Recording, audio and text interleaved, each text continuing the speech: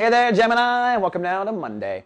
Well, overcast for the Geminis, but I argue you're feeling pretty strong today. The moon is in Capricorn, keeping your emotions kind of under the sheets, so to speak. It's our private self. It's where we have boundaries and where we put up our borders, and that does include intimacy, but it also includes things like truth and not truth, etc. So you're emotionally sensitive to those boundaries today. But the real focus, I think, still is long-term relationships. Now, I know last week all I did was talk about Pluto leaving Sagittarius. And what it came down to for Geminis was a simple choice. Are you going to continue on the current relations strategy and path, or are you going to try a new way of relating to yourself and others? Now that you've made that choice, it's time to experiment with that choice and really pick up the ball and start running.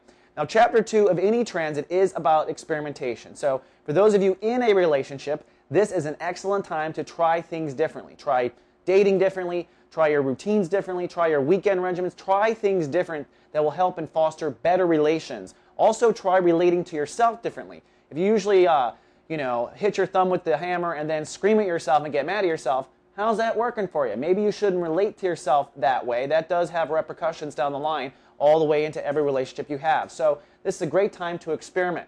Now, in that context, there's a lot of work that's starting to be done now on intimacy and where those boundaries are. Like I said, the moon is in this space, so emotionally you might be feeling a little vulnerable, at least a little private and sacred is a good way to put it. And Pluto's just entered this space, so now as of today, we begin a 16-year transit on how to be intimate and how to be close to others in a new way.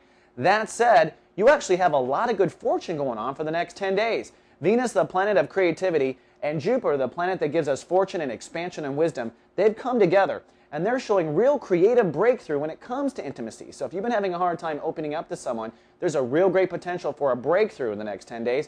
Or if you've been having a hard time opening up to yourself, maybe due to some old damage or wounds in your spiritual life, there's a real chance for breakthrough there in the next 10 days. So go for it, Gemini. You have nothing to lose with Jupiter there.